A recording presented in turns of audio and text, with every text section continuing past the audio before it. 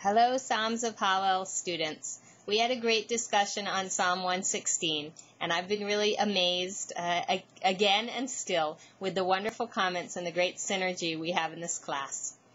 Several of you commented on verse 1 of the psalm, and in reading the Jerusalem Psalms commentary by Amos Chacham, I found that he had no less than 6 different possible explanations of this verse, of the first word, ahavti, the meaning of that first word that I wanted to share with you. The first one is, I love that God listens to me. Ahavti ki yishma, I love the fact that God is listening to me. But the second one is more conditional. I would love it. Ahavti in a different sense, in a sense of conditionally. I would love it were God to listen to me. I would be very happy. I would be really thrilled with our relationship if I knew that God were listening. A third idea, I love God. Ahavti is not, I love the fact that God listens. Ahavti is, I love God, the one who listens to me. And a fourth idea is that I love the prayers that I say. I love asking God for help. I love being in that position of making a request of God because I know that God listens to me.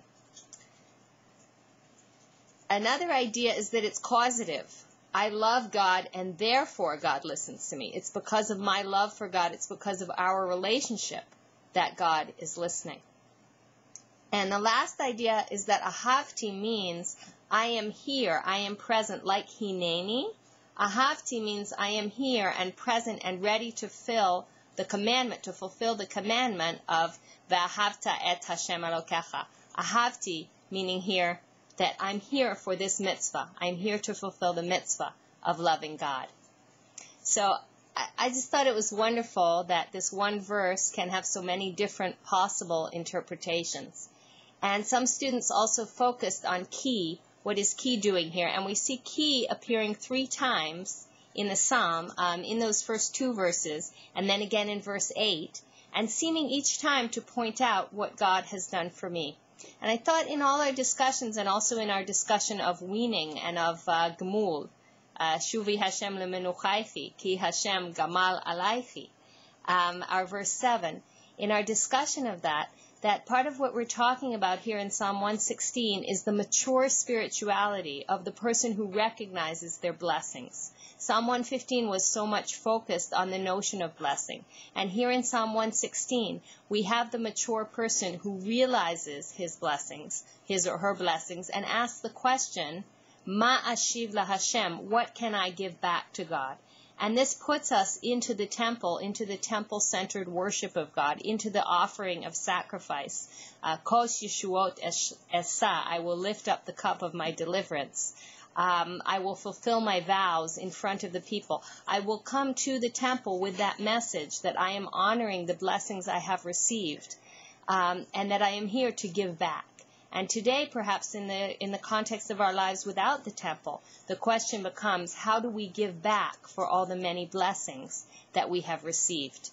You might, if you have a chance, look up chapter 26 of Deuteronomy, the beginning of Parshat Ki Tavo, for another description of what a person does when they come forward to give back at the temple. In that context, the giving of the first fruits on Shavuot.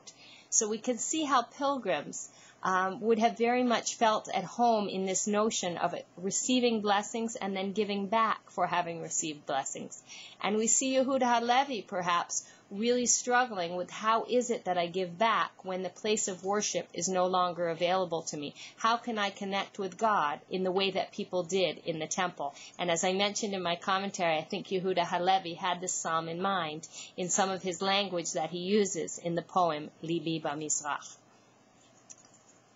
We will continue our studies now with Psalm 117 and Psalm 118. The next 2 weeks will be on starting with Psalm 117 and then really spending extra time on Psalm 118, which is long.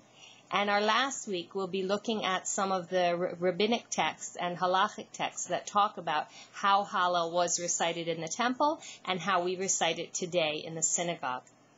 I want to encourage you also, I saw there were few comments on the study sheet about the abbreviated Hallel. So I hope that over the next week, if you haven't had a chance to look at that study sheet, that you'll have a chance to look at it and add some comments to the discussion forum for the abbreviated Hallel. Thanks for being part of Psalms of Hallel.